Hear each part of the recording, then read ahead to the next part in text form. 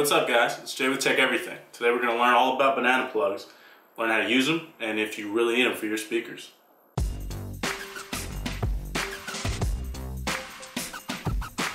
Okay, so before we get started, there are two important things to note. There are two main types of speaker terminals that you will see in most commercial speakers. You'll either see the speaker clip type, which is a cheaper style where you really just slide the bare wire in, or you'll see the 5-way binding post, which is usually gold-plated, more robust, and that's what you'll see on higher end, even mid-tier or some quality lower-tier speakers. Okay, so what is the real point of banana plugs? It's simple. Banana plugs take your unterminated bare wire ends to whatever speaker cable you like or use. There are banana plugs that will acquire or accommodate all types of thicknesses from 12 gauge to 16 gauge, whatever you want.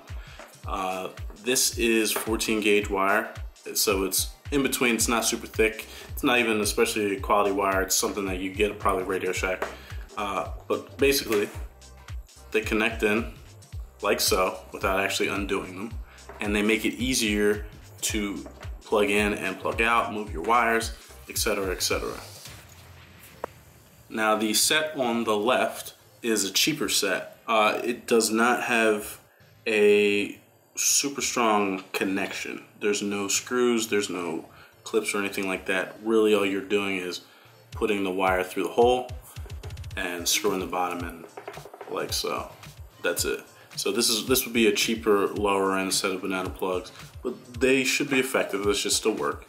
These are a little more expensive, a little more robust. As you can see, they have screws in there, so you have 2 screws, one on each side, and you would put your wire in and simply screw it in.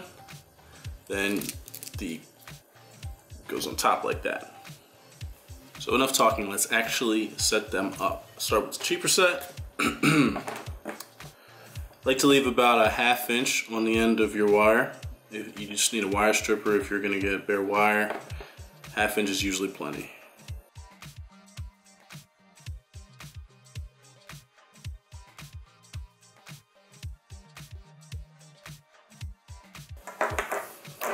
And there you have it. Now with these, you get some wire sticking out. They're not that pretty. There's no sleeving around, so if you touch them, they could short your speaker. It's not really good. That's why they're lower end, but they do work. Now for the more expensive guys,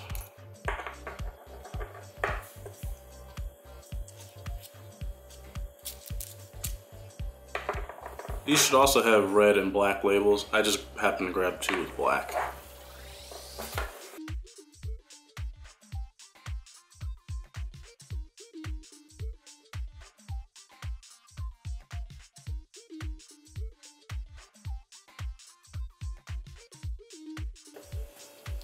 And there you have it. Not only do these look nicer, but they offer a more solid connection for the wire, from the wire to the actual plug.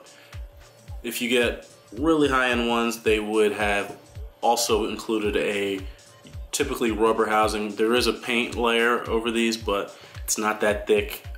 It would prevent shorts most likely, but really you want to have a rubber housing on the outside of your banana plugs.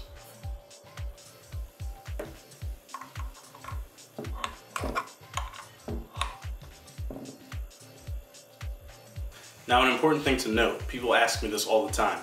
Do banana plugs make your music or movies sound better? The answer is no. It really just relays the connection through the plug. It's more for aesthetics and for ease of use when you're disconnecting your speakers, removing, anything like that. Thanks for watching, guys. Please like, comment, and subscribe. Please. See you next time.